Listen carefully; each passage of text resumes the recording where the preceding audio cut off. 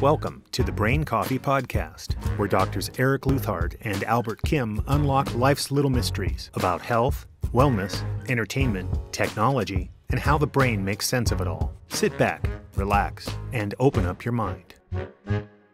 How's it going with the dog? She's doing better. Yeah? She's still a puppy though, 6 months. Does she wake you up? Not as much. No, she can go on her own, but then she makes mistakes. But there are other reasons I'm not sleeping that much, work my daughter actually just woke me up in the middle of the night because she had a nightmare. And so she needed some extra snuggles in the evening. I see. It's interesting about sleep. It's also interesting when you think about kids need so much more sleep than we do. Yeah. There are a lot of things going on when they sleep. They're growing. They're actually learning. It's an interesting question. Why sleep at all? What's the purpose of sleep? It's actually it's a fundamental question because everything in biology sleeps. Yeah. Meaning from yeast cells to fruit flies to rats to primates, everything needs to sleep. Worms. Right. Yeah, exactly. Flies, like you said. It's interesting.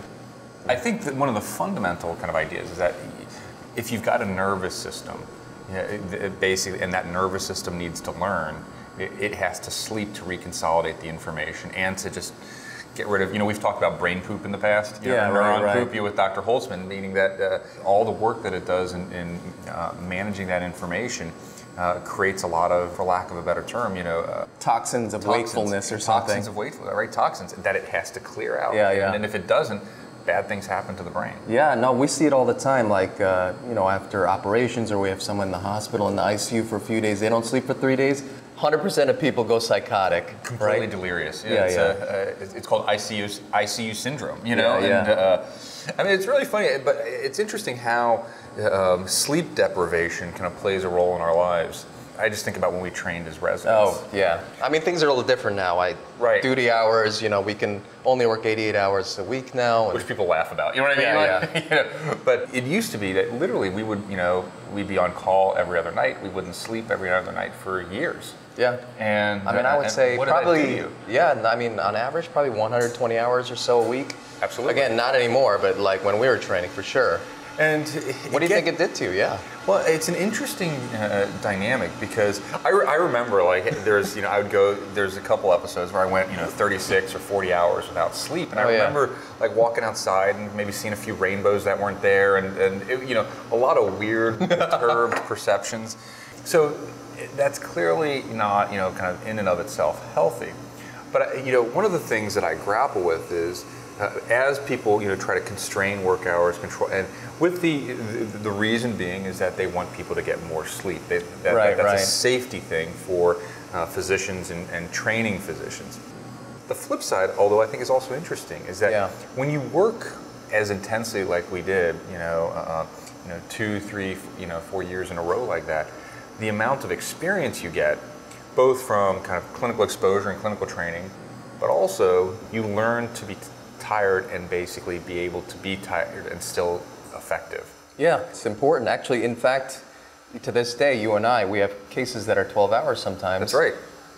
I'm tired. You're right. But you need to. But you know how to deal with that physiology. Exactly, and you have to do a perfect job still, right, for that patient. Right. Yeah. And if you're never exposed to that, I think you completely fall apart. And kind of our boss, Ralph Dacey, he often talks about this idea of psychomotor endurance. Right. That just as you learn to develop endurance when you're running, or learn to develop various types of endurance through kind of repetitious training, that sometimes that sleep deprivation, you're essentially training your brain how to endure that better than if you'd never done it before. Again, we talked about kind of this toxins of wakefulness. Yeah. But as an analogy, we have toxins of physical activity, lactic acid. Yeah. If you've never trained for a marathon and somebody put a gun to your head and said, okay, go run that marathon, your lactic acid's going to go crazy. Yeah, your body's going to fall apart. Exactly. You'll collapse, exactly. And, but when you train, your body can deal with those toxins, exactly, that lactic acid, and process it in a much more efficient fashion. Yes. And I think the same is true for training in sleep deprivation, that I think you become trained to handle those toxins better, is my opinion. Yeah, no, I agree. There's also probably an individual aspect of it. That's right. Probably there's probably some self-selection about who wants to be, the type of physicians we are. Right. People probably who can take sleep deprivation a little more. That's right.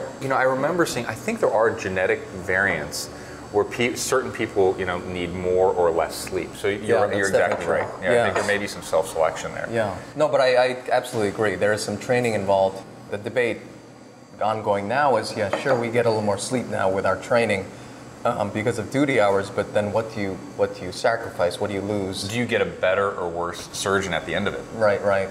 And that's a really hotly debated, active topic. Exactly. So, I mean, what we got to do is we have to develop some pill to get rid of the toxins, and then you can, get as much experience as you can. You don't have to sleep. You don't see any bad effects of sleeplessness. I feel like that was a movie. Maybe not, but certainly there are pills out there, but yeah, it was for fighter pilots too. Yeah, right. So they're vigilance drugs that don't really make you hyper. They just keep you alert and awake. That's right, for long periods of time. I don't know if it gets rid of the toxins. Yeah, I don't think it gets rid of the toxins, right? But it just keeps you awake. Yeah, that's right. There are definitely some bad effects of not sleeping. That's absolutely right. I mean, despite our having to train to sort of get used to a little of that at least, but are there other things that sleep might be doing? And I think people are really interested in. Well, remember when we interviewed David Holtzman, he talked about how sleep deprivation increases the deposition of beta amyloid, one of the proteins involved with Alzheimer's. So he is very meticulous about getting good sleep these days as essentially kind of a healthy lifestyle as a preventative for Alzheimer's. Right. Certainly, one of the things we know, and this is one of the things we published in my lab, was that sleep is really important for the consolidation of memories. Meaning that when you're awake, kind of the covering portion of your brain, the cortex, is communicating with the main memory organ of your brain, the hippocampus. And basically signals are going from the cortex to the hippocampus while you're awake. But then when you're asleep, that flow of information reverses. And the hippocampus then is communicating with cortex. And I think that that's a long-term encoding of that information that you picked up through the course of the day. So this is in humans? In humans, that's right. That's so cool. One of my buddies has a very similar finding in mice. So he basically makes these mice go through a maze, and he listens to the neurons in the hippocampus, and then he has them sleep. Right. And the pattern of neurons firing when the mouse is going through the maze is exactly recapitulated when they're sleeping, but at a compressed time frame. Yeah, no, it's really interesting. It's almost like they're memorizing the maze when they're sleeping. Right. No, that's exactly right. And the fact that it's compressed, I wonder if that's why our dreams are so weird. Oh, yeah. That we are to some degree experiencing these things, but they're in a compression format. You know what I mean? Right. That we got a zipped format. Yeah, it's a zip format for our memories, and so basically we experience these things in some type of way that it's being organized, but it's not experiential, right? And that's why kind of you see your aunt with an astronaut and a hippopotamus, and they're all kind of melded together, Right. And that represents more kind of the process of how the memory is being embedded. No, you're right. There are other interesting aspects about what you just said. I mean, we think that we take in all the information in our environment in 100% sort of uncompressed way. Do you know what I mean? Like, let's take vision. Let's take vision. We see a car, we see a field, we see a store. We think it goes through our eyes. 100% of that information. 100% of the information goes through the wiring, and then it goes back to the cortex. But how much of it is actually getting to your cortex? Actually, and people have looked at this. So much of the world we experience is actually just being created by our brain itself. Right. Our brain essentially creates models of what the world does and then makes predictions on that. And we occasionally tweak it and update it with the actual information that's coming in. Even though the extraordinary capacity of kind of our brain and all the interconnections is at the speed at which it would take to recreate each moment by moment, each sound, is not possible. So basically what our brain does is it creates models of what it's expecting to see, and then it confirms it with the sensory stimulus. So much of the world we live in is what our brain creates for us, which is kind of Matrix-like, So only a fraction of the information comes in, and then we impose some kind of worldview on it, right? Exactly, that's right. So about the memories, I mean, maybe with a zip format, you're only encoding sort of the major, most fundamental aspects of that memory. You're modifying the models. Yeah. I mean, it's not the entire memory that you're encoding. Exactly right. It's only just keeping the important stuff. Yeah. Like the subtle differences.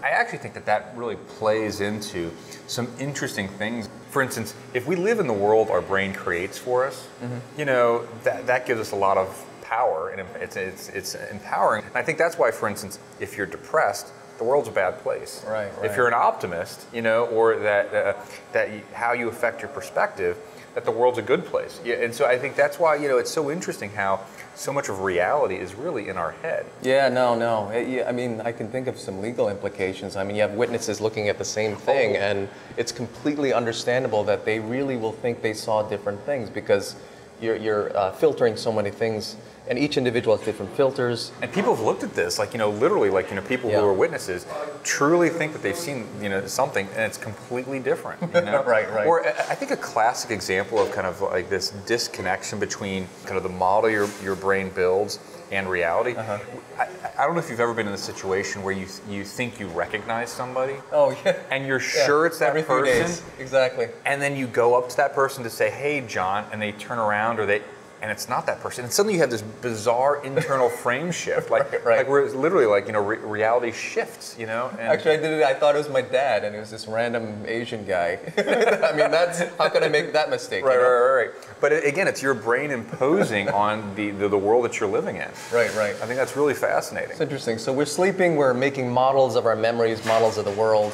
Well, sleep certainly is important for, I think, general consolidation of your metabolism biophysiology. So, like, if you don't sleep, your immune system doesn't work as well. Your stress levels are higher. Yeah, right. I mean, it's not going to make you have a cold, but if there's a virus around, you're definitely more susceptible to it. I think it may just have to do with energy allocation, meaning that if you don't get sleep, your brain and your body have to work so much harder to do what it needs to do to kind of function in the setting of all those various toxins, right? And if it's got more work to do, that just means that's less energy it's allocating to the immune system and various kind of things to basically cause your body to heal and grow. Yeah, no, that's definitely true.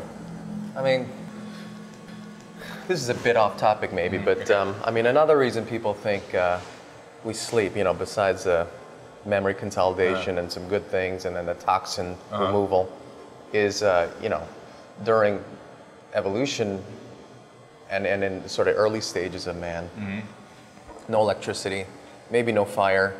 Right. So it's darkness in the middle of the night. So, why waste resources? Exactly. Maybe you should sleep so you don't jump off a cliff by accident or walk off a cliff. You know what I mean? Oh, that's interesting. What do you think about that? I think it's interesting, and it makes a lot of sense. Although I wonder, maybe even getting a little bit more fun. Because the thing is, like, worms sleep. Yeah, this is like sleep. circadian rhythms. It's so fundamental. I actually wonder.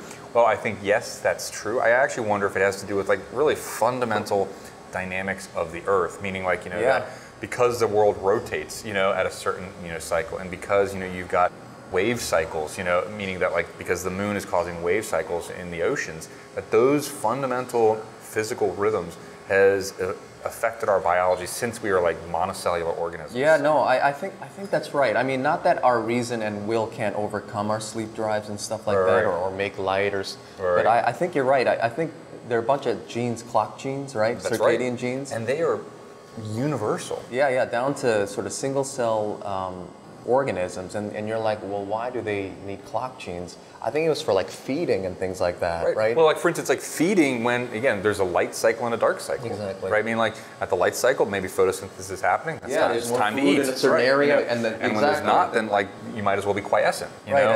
Yeah, exactly. And so this is still also in our genes, although in different ways. Yeah, but I think that this rhythmicity to biology is a really fascinating thing. I was actually, just a couple weeks ago, I was in Florida with my daughter and my son. Ergo the tan. The tan, yes, that's right. Yeah, exactly. Okay. And I remember, my kids are just so overjoyed to be kind of, in the ocean. Mm-hmm. And there's something fundamentally relaxing about those waves, right? Yeah, no, I agree. And this is the geek in me, but I started to calculate what's the frequency of those waves. You know what I mean? Like, and it's around 3 hertz, right? And 3. Okay. 3 to 5 hertz. And what's interesting from a brain rhythm standpoint is 3 to 5 hertz is a theta rhythm, which is associated with meditation and relaxation. The engineering term for the sound of the waves when you hear them in the ocean is pink noise. Like, it's noisy, but there's a structure to it.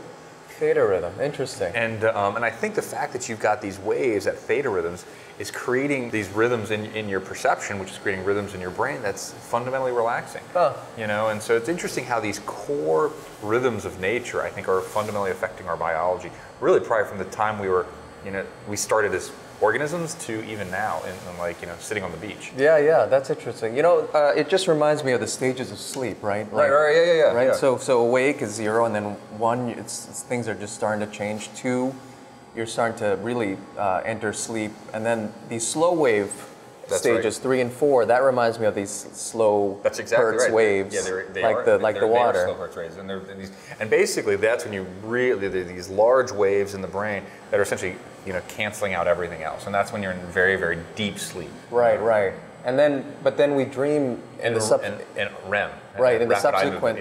And then and ironically, REM looks like you're awake, and right? Exactly. It's very disorganized and. Yeah, REM. Yeah, it's a fascinating thing is that.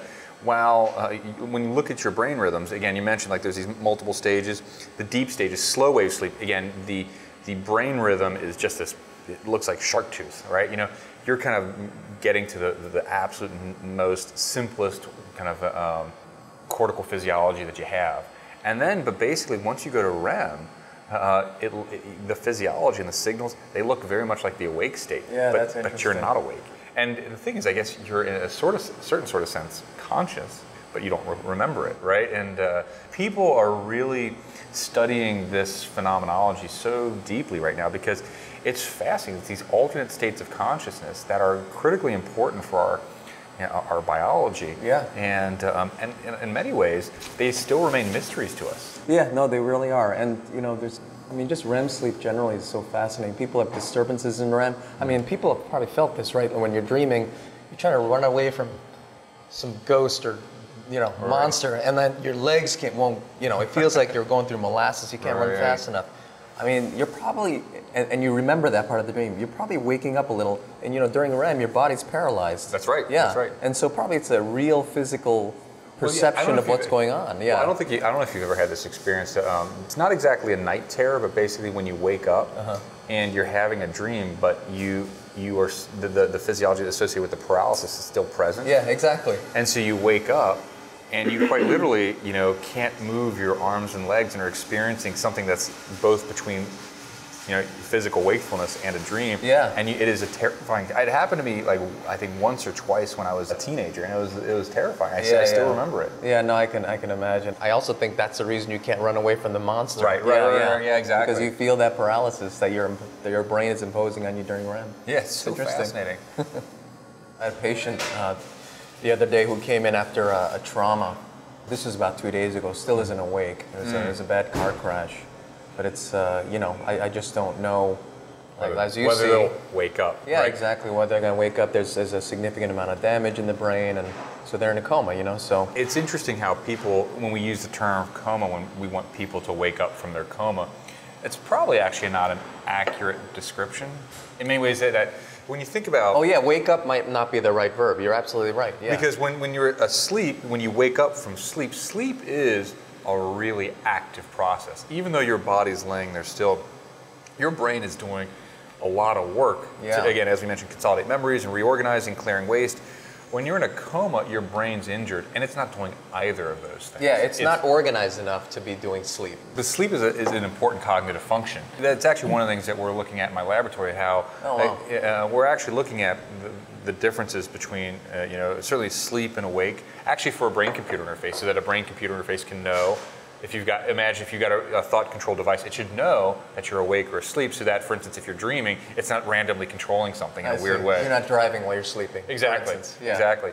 But we're also, extending these applications to coma, and as it turns out, there's a lot of really different frequency interactions that happen in your rhythms when you're asleep that don't happen when you're in a coma. I see.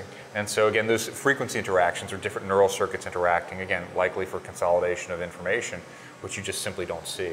Which also means, when you think about that from a coma standpoint, that means that your brain isn't doing the necessary things to consolidate memory. It's not doing the necessary things to clear toxins. Right. It's not doing all the necessary things for brain health. So, and that's why I think when coma goes on for a longer and longer duration, that's why it necessarily means it's worse and worse for that person's brain. Yeah, no, I agree.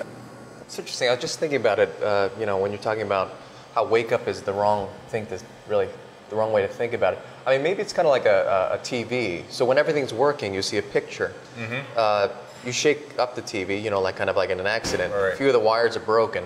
Over time, one of those wires gets repaired, another one, but you still can't turn on the TV. Right. You know, right, that's it's right. only when all those wires are put together, the whole thing is working order, then the TV turns on. That's right. Right. That's so right, yeah. I think it's a very similar thing happens during the reparative process if you're going to wake up in coma. Right. You know? Yeah. So I guess what is the correct term for recovering from a coma? You know, is it restoring from a coma? Is it recovering from a coma? Repairing from a coma? You know, resetting from a coma? Yeah. But it is actually not wake up because you're not sleeping during coma. Because I think a lot of people, and it's understandable, when you see a person in coma, you think they must be asleep. Right. But they're not asleep. You know, they're turned off. Exactly. The brain is turned off, and that's not good for the body and the brain. Right. This is a little non sequitur, but it reminds me of induced coma. I mean, maybe it's more like induced sleep. Mm-hmm. I know we saw this movie a long time ago, this Alien Covenant. I just saw it the other day again on That's HBO. A good movie, by the way. A little scary, but yeah. Yeah. But you know, they're in these pods, and they call it induced coma or something. I mean, it's not a coma. Your brain's not injured. Right. But you're sleeping for a long time to get to somewhere in space. Yeah, but what I think is always interesting about that, they're always kind of laying down in this bed, in like some pillowed bed. Yeah. And we know from experience, like people who are in the intensive care unit or in comas, they rapidly lose muscle mass. And, and so if you're in bed for 2 weeks, you're going to have trouble walking in the hallway after that. Exactly. And so these people who are in induced comas are like the science fiction pods, and these, and that they just kind of like open their eyes and just walk out. That ain't happened ever, right? You know, you'd really have to do something that stimulated their muscles on a consistent basis. You know, throughout the course of that, they would almost have to be in a coma, but have a robotic exoskeleton constantly moving them around. Yeah, in a physiologic way too, because it's not just like you can stimulate randomly, the muscles. You'll just get up, open your eyes, and then suddenly you'll just flex everything at the same time. Right, yeah, exactly. That's not very useful, Right. But no, you're right. What they should show, like in the Matrix or Alien Covenant, any of these space things, they should wake up, and I guess they do it right. In Matrix, the guy does fall. I mean, collapses because he doesn't have any muscle. That is true. You're actually, you know what? Matrix is on. Yeah, exactly. But that's right. I mean, the level of motor tone and muscle atrophy would be extraordinary if you did it for 100 years. Right. You'd probably just be a brain and a skull, and just skin and bones. Yeah, exactly. and a bunch of ulcers. Right. Absolutely. I mean, that's like in ICU, they're turning our patitions, right? Like Absolutely. every hour or something like that? Even more than that. I mean, and you have special beds that are kind of like, they have these air-filled pockets that kind of, move and pulsate. As I think about it, we would wake up, we could open our eyes, we can't get up, skin and bones and one big blood clot. Right, yeah, right. in our veins. Yeah, because there's no movement of the blood. Right. Yeah, that's exactly right. So it actually does, it does create an interesting question. And, for long-term space travel, where perhaps, putting into some type of induced suspended state is the way to go, because you're going to be in a small, kind of small enclosure for, just to get to Mars, it takes 6 to 8 months. Yeah. Right. What would you have to do to that person to really make that work? Yeah. Right. No, I agree. And actually, just speculating, maybe actually, when we think about the space pods and going to Mars and what you'd have to do for it, maybe it actually does make sense for kind of ICU patients. So, for instance, should we put electrodes on all their muscles just to stimulate them? No, that's an interesting question. Maybe by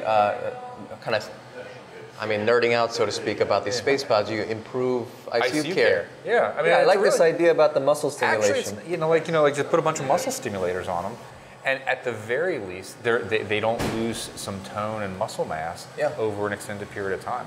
I mean, that actually, the space pods may actually help the ICU patients. That's interesting. Huh. There must be other things that they could do that would be similar, because it's just such a huge problem. I mean, I don't know how they would. I mean, I guess in space they would have to thin your blood then. I mean, taking a page from the ICU, if you're going to be lying around, you get blood thinner, every day. I mean, you literally have to be in a robotic, I think you're right, like a robotic exoskeleton. But actually, that would be to kind of make sure your muscles don't tense up. Right. But then you would also have to be stimulating the muscles to make sure that you don't lose muscle mass. Oh, yeah, right. The exoskeleton would only give you range of motion, you're right, to prevent contraction. You need the stimulation for the muscle, you're right. It's complicated.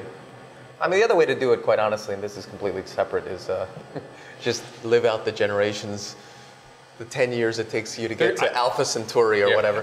There's some good books about that. Like I actually have read a bunch of science fiction books about it, and how kind of like the again, because the culture and everything changes over time, and maybe the 10th generation doesn't want to go to Alpha Centauri. Oh, you know what I mean? Like they get there, 10th generation is like, turn around. That's what this book's about, right? Right? Yeah, exactly. That's funny. So basically they get there, and actually it's a hostile and friendly environment, and then they have to turn around. Go back to Earth. Exactly. I mean, like how much of a bummer is that? Well, they have the freedom to choose. That's right. Or it's like National Lampoons when they get to kind of Wally World, and then it's closed, and so now you got to go home.